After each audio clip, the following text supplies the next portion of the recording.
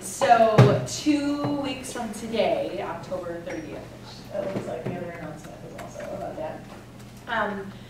We're going to the Broadcast Career Builder Conference. It's a conference put on by the Michigan Association of Broadcasters for people interested in radio, TV, journalism, and media in general.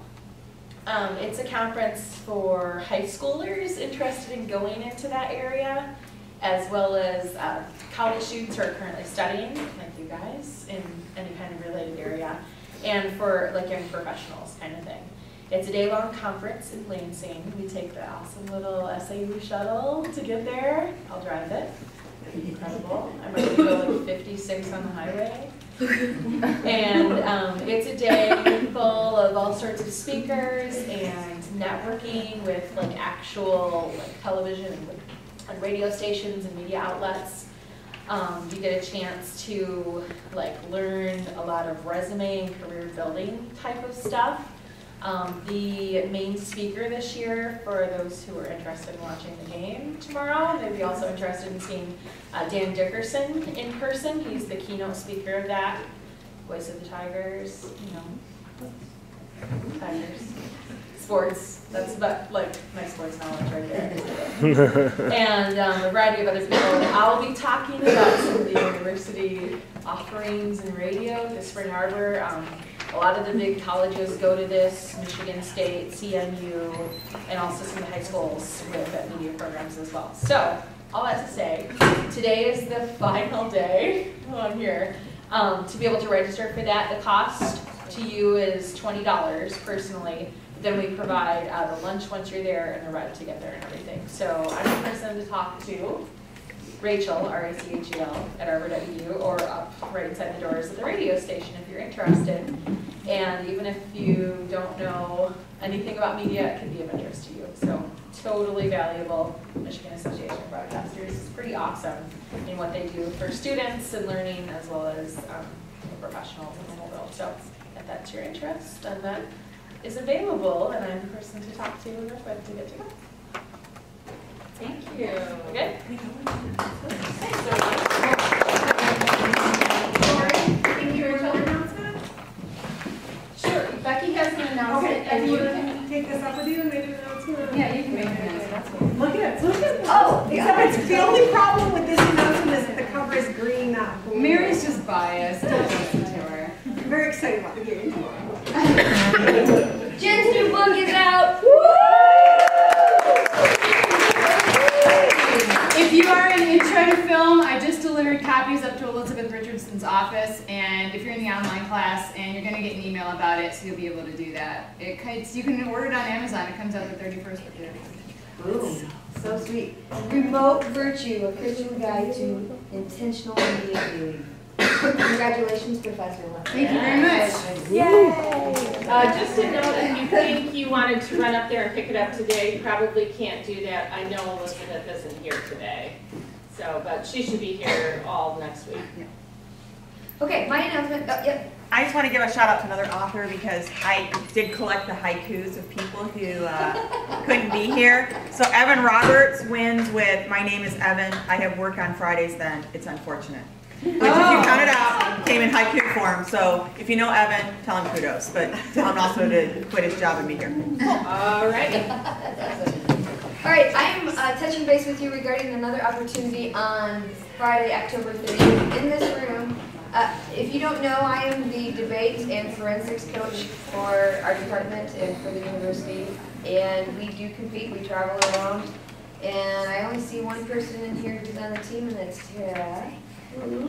But it's required for some people and not required for others, but I really encourage you to consider it. If you ever want to be in front of people, speaking, doing something in front of people, then forensics and debate is just a great opportunity to do that. And so on this particular day and time right here on Friday, October 30th at 10 o'clock, I'm bringing in a special guest to talk about the art of persuasion and debate and argument. And so she's actually going to be talking about some things in a very elementary level about how it is you think on your feet quickly about current events and how it is you engage in conversation and persuasive argument with people.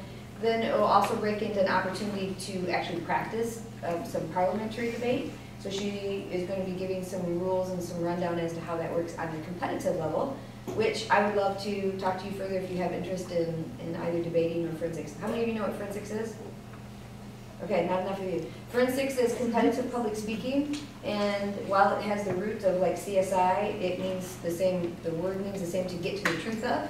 So that's why you can have the forensics in science, forensic science, but this is forensics communication, and it means to get to the truth of something. And so forensics, competitive speaking, it happens across all genres. If you're a drama person, if you're poetry, if you're informative speaking, if you're you love impromptu, then you can literally compete against other people from other schools, universities, and colleges in those areas. So if you want to know more, feel free to touch base with me. My office is up in the Com Suite, and my name's too difficult to spell, so just stick a note in my mailbox up in the Com Suite. So, thank you. Thank you.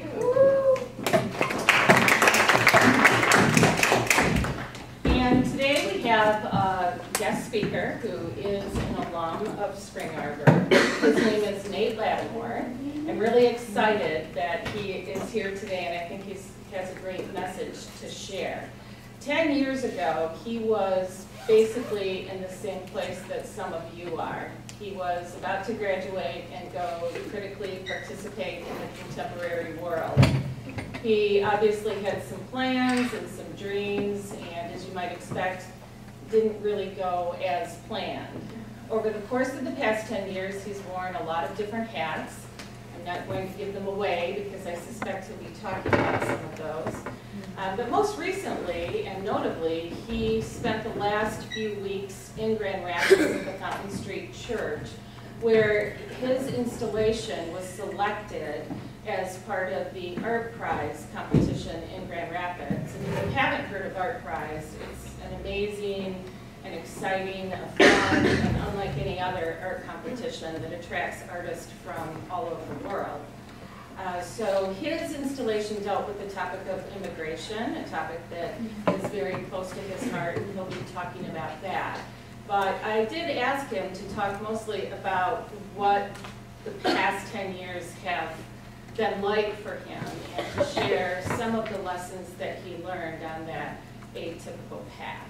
So I'd like to introduce our 2006 alum, Nate Lattimore.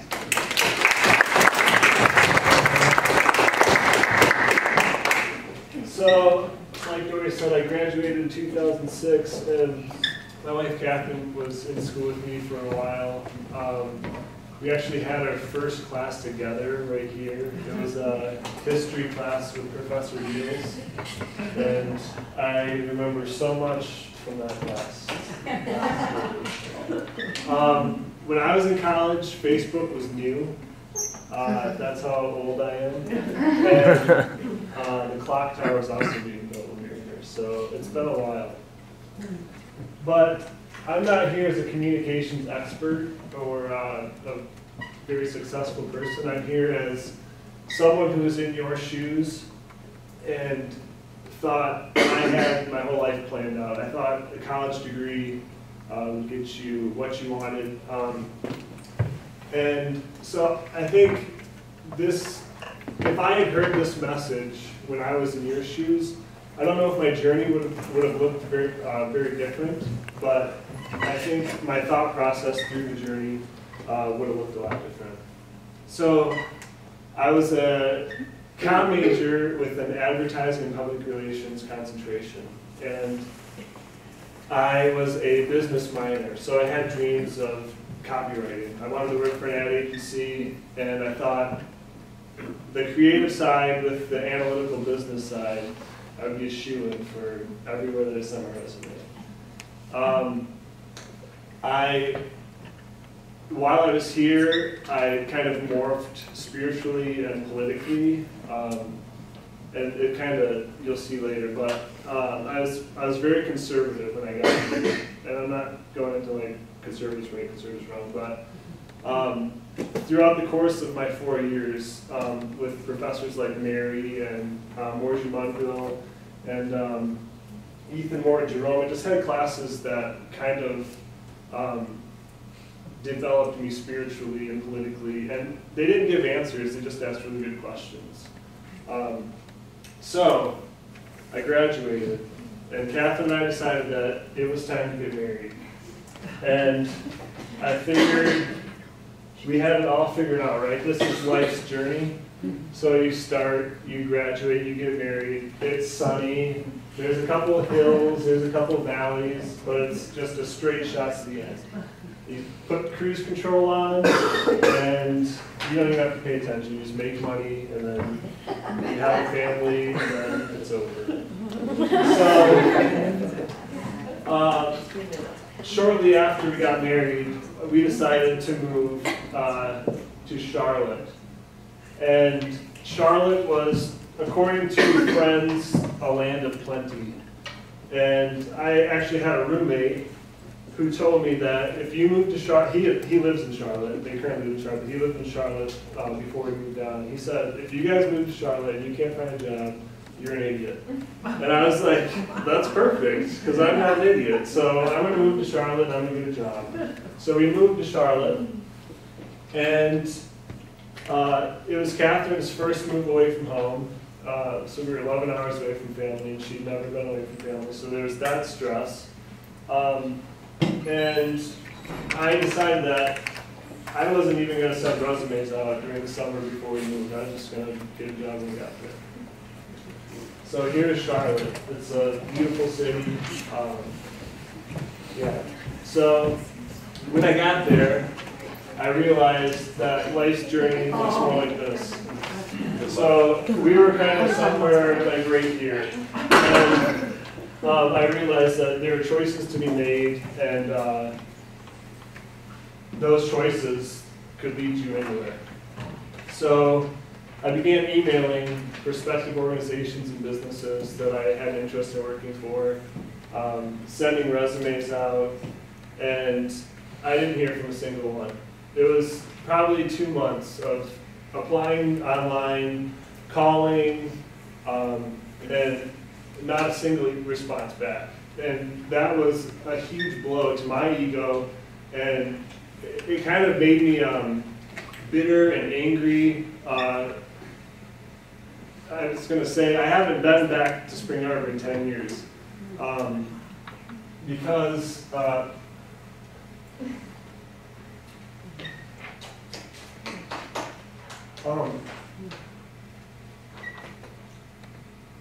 this bitterness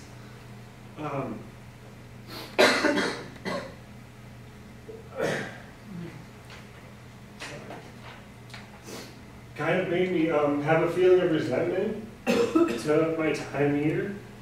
And so, yeah.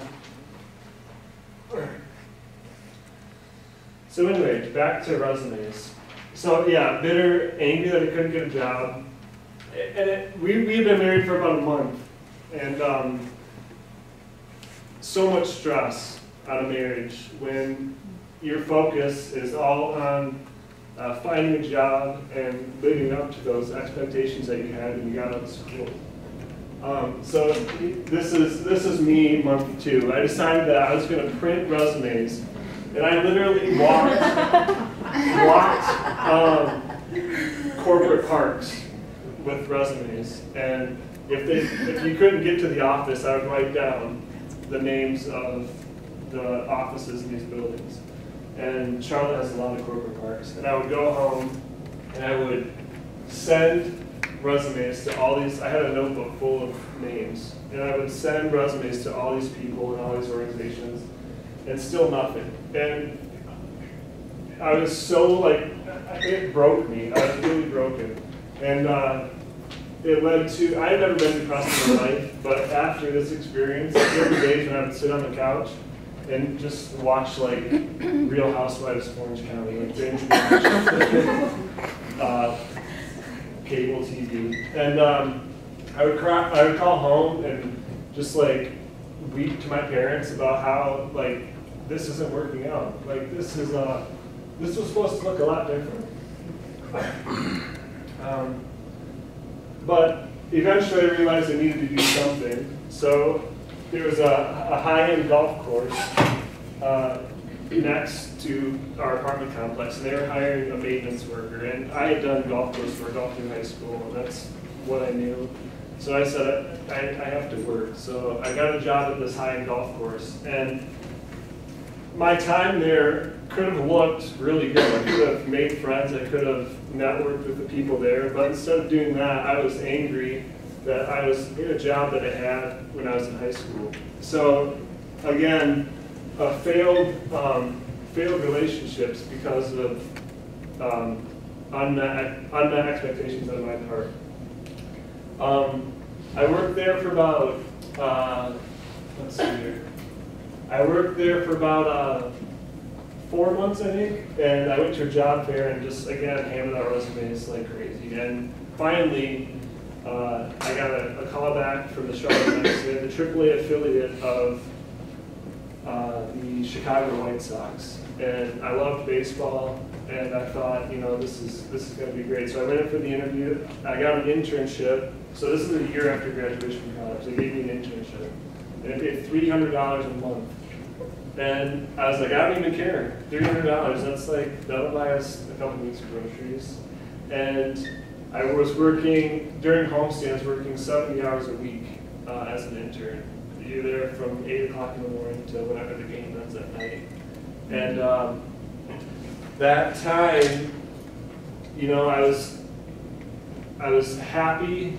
I thought I'm finally on this career path that I want to be on. And one of my problems is my faith fluctuates with like experiences in my life. Instead of being constant that it's supposed to, it tends to go up and down. Maybe a lot of people experience that. But so I got the job at the Knights, and my faith was great. Like, God was good. God is the provider that He said He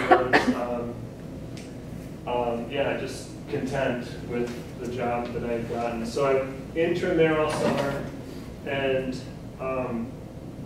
at the end of the season, they brought me on full time as a sales rep and events coordinator. So my job was to call people, sell season tickets, sell group packages. And if you know anything about baseball, they don't play in the fall and they don't play in the winter. And it's just dead. So you sit in an office and you call people in November about baseball that's not going to happen until April. And I was meeting sales goals. I had built a client network that they were all happy. I was making money, and I just had this feeling that this isn't what I'm supposed to be doing. I read a book, The Irresistible Evolution by Shane Claiborne. And if you want your life wrecked and just blown apart, read that book. And so that kind of led us to, like, there's got to be something more than this corporate ladder.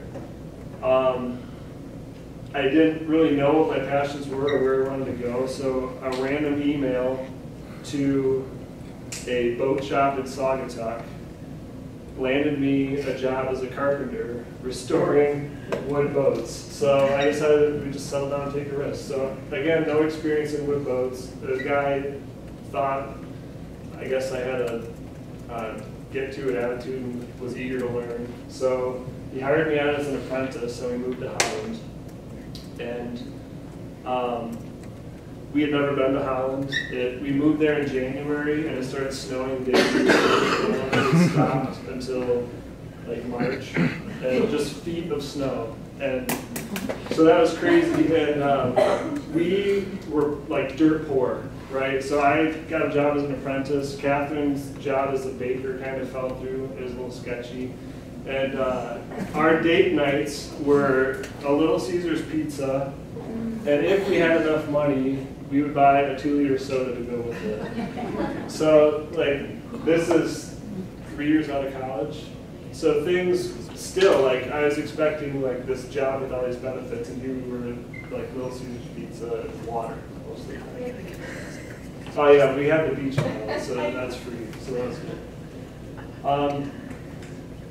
And while there, so these are some of the boats that we built. I'm still there, by the way. But so this is a Reba, and like I said, I moved into a carpenter position, then to a program or a project lead.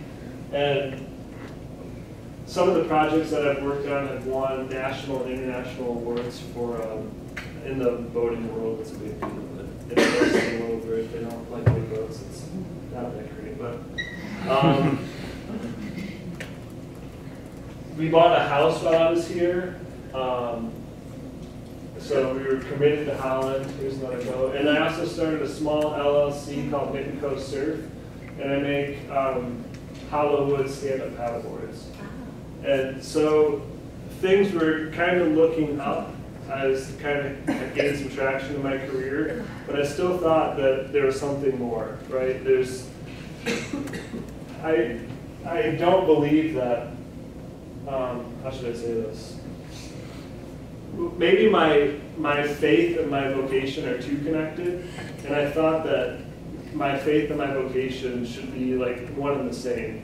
So there's this constant thought process of, should I be building wood boats? What am I doing for advancement of the kingdom? And this inner dialogue kind of led us, the first attempt we did at this was we decided we were going to live in community. So Shane Claiborne's big on that. So we redid our whole basement and met a couple, and we were like, you should come live with us and we'll be hippies together. And as you can imagine, it was a complete disaster. To do that, you have to be completely unselfish. You have to be willing to sacrifice. And Catherine and I were ready to do that. And Catherine had gotten pregnant right around that time, so that just added to the tension of, we're about to have a kid and there's people living in our basement. So there was like this awkward point of knowing that we didn't want to have them there, and then finally one day they were like, we think we're gonna move. And we were like, oh, that's terrible. But it was actually for the best. And then I kept on with this inner dialogue of like, what is my career supposed to be? What am I supposed to be doing with my faith? And that, along with a lot of discussions and research, brought me back to this place where I was like, I gotta go back to school. It's been 8 years since I graduated my bachelor's. That doesn't look that great on the resume if you're trying to enter into a new career. And I decided that I wanted to do nonprofit work. So I enrolled in Eastern University's Masters of Nonprofit Management, Masters of Science in Nonprofit Management. And I went there as a carpenter, and the first day we were there, I sat down and I was surrounded by mid-level to senior level management of pretty major nonprofits. Like there was a woman who worked for Big Brother, a lot of people that worked for hospitals. And again, I was like, what am I doing here? Like I was super scared, I didn't have a clue about nonprofits. But they kind of welcomed me in. Like I was the only, there was 10 of us, and I was the only male in the cohort. So they kind of took me in and showed me how nonprofits work. And I focused on social entrepreneurship while I was there. And that whole time gave me space to dream and kind of think about how my work and my faith can act together to bring change to essentially a hurting world.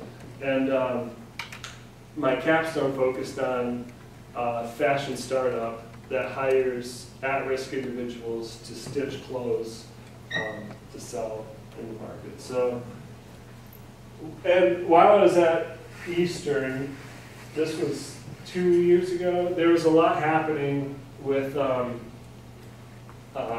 kids coming from Central America, fleeing drug cartels, and essentially riding tops of trains to the border and then trying to get through the desert to come to America. And as a parent, I couldn't imagine that things could be so bad that parents would say, here's a guy that you don't know, he's going to take you thousands of miles away, and then you're going to walk through a desert, and then you're going to try to find some distant family member that we haven't had contact with. Like, that's crazy. Something terrible is happening there for that to happen. And a lot of these kids were caught at the border or even in Mexico and sent back to where they were fleeing. And I was angry as a citizen of America. I was angry as a Christian, and I was really upset that this was happening, and the media was calling attention to it, but it didn't seem like there was much being done. It just seemed like, I'm sure people cared, but it didn't seem like they cared enough to do anything about it. So I visually in my mind had an idea of like what was happening, and let's see here. So this is what is on the Statue of Liberty. There's a poem on the Statue of Liberty, and the last couple lines are really famous. Give me your tired, your poor, your huddled masses, yearning to breathe free, the wretched refuge of your teeming shore. Send these the homeless tempest tossed to me. I lift my lamp beside the golden door. So that's what people are seeing as they come to our country, but is that what our country's doing? And I didn't think they were. So I made a sketch in a notebook of,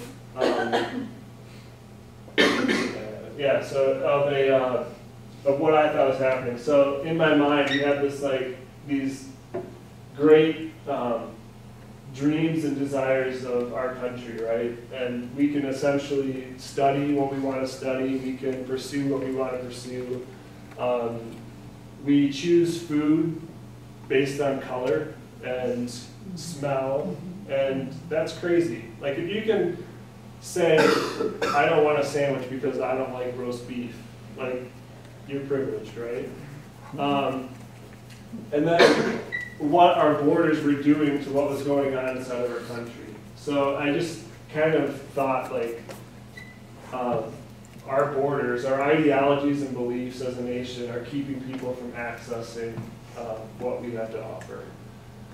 So I set this, I wanted to be legitimized by a nonprofit. Like I wanted this concept, like I liked it, but I wanted someone that worked in this field to say, no, that's exactly what's going on. So I sent a random email out to Justice for Our Neighbors. It's a national organization through the United Methodist Church. And the executive director called me and said, how can we make this happen? And connected me with our local our local director. And we sat down for lunch and she said, yes, this needs to happen. And that meeting kind of gave me the push I needed to actually pursue this idea.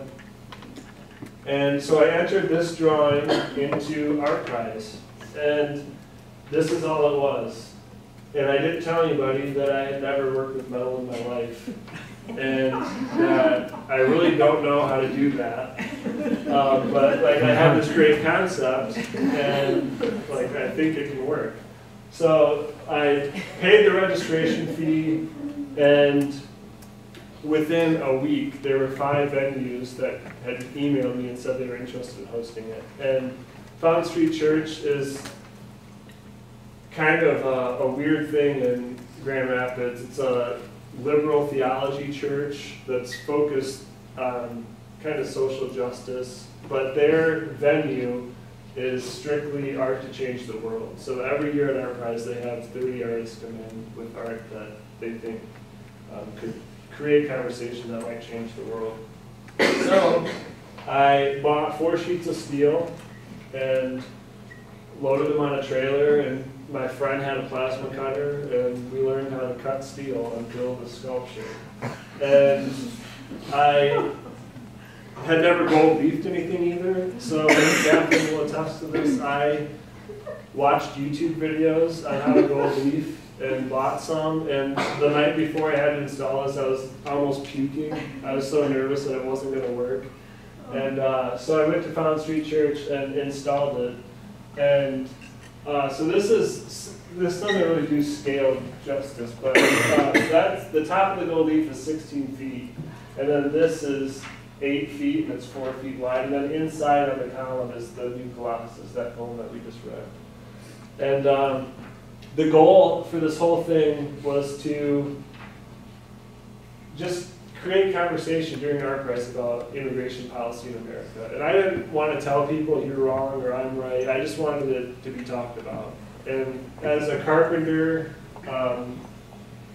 making things is what I do, and I figured that was the best way to get a conversation going. So, beginning of Art Prize, this woman walks in, and on her shirt, it says 100 women, 100 miles. And I had heard a couple stories online about this march. There's 100 women who are personally connected, either married or they are themselves illegal immigrants. They're marching from a detention center in Pennsylvania down to Washington, D.C. to bring about change for illegal immigrants. And so I said, you know, I see your shirt. Are you connected with this at all? She's like, oh yeah, I was one of the walkers. Are you kidding me? Like, this is awesome. And she said, I was the only one from Michigan. And I said, well, that's great. Can I show you my sculpture? And she turned around and looked at it and burst into tears. And like, I was kind of taken aback by that. I just went into my like rambling of like what this sculpture is. And she finally composed herself and just said thank you. And that single conversation affirmed me making this sculpture. I think if I wouldn't have heard anything else, just that one thank you was enough to realize that I had accomplished what I set out to accomplish. So I have some words of wisdom for you as you go on through your college career and into your life that is going to be a lot crazier than you could have ever imagined. The first is stay hungry and humble. Never settle. Avoid complacency. There's always more to do, and there's always more to learn, but you have to do it with humility. The world is full of arrogance, and it takes special people to create change, and when you do it humbly, that's when people notice. And also, doing it humbly, there's a lot of people out there that probably know way more than you do, and can probably do everything that you do way better. Don't be mad at them. Don't be jealous of them. Learn from them. Don't be afraid to dream and ask what if. If you think something's cool or want to try something, do it. If you don't know how, learn how. If you don't have the money, start it, and the money will come. I sat at a round table when I was pursuing my master's, and it was the fashion ecosystem of Grand Rapids is all represented. So it was like Kendall College and a couple designers and a couple stitchers, and they were all dreaming of like this big space where people could come and sew or bring a design of clothing and have it made. And the question came up, you know, like, what about funding? And the director or owner of AK Rich, which is a high-end fashion store in Grand Rapids, said, I don't want to talk about money because money's the easy part. And he's right. Like, if your idea is good enough, and if it's viable, there's someone out there with a lot of money that will back it. And we live in a world now, too, where if you need money and have a good idea, there's websites you can go to like Kickstarter and raise money. Like, you just have to communicate your idea well, and somebody will come along and back it. An example of this, I went to the empowerment plant in Detroit when I was in school for my master's, and her story is pretty cool. She was making these coats. She designed a coat for the homeless that it's a coat, but there's also like this sleeping bag that's tucked in the back, so at night they have a sleeping bag to sleep in. And she was handing these out to the homeless people in Detroit, and this woman came up and started yelling at her, and she was like, what's going on? And the woman said, we don't need coats, we need jobs. Like, we can buy our own coats. We need a job to make money. So she came up with the idea, like, why am I not hiring these women to make these coats? And the owner of Carhartt heard about the idea because she was passionate about it and told everybody about it, and sat her down at his desk and said, how much money do you need to start this? And she named a dollar figure and had a check in her pocket that day. So if you're passionate and if your idea is good, somebody will come along and fund it. Don't let trivial things dictate your life. For 8 years, I let my circumstances kind of control my emotions, right? So I was working on a golf course and I was angry and bitter, and then I wasn't happy with the nights.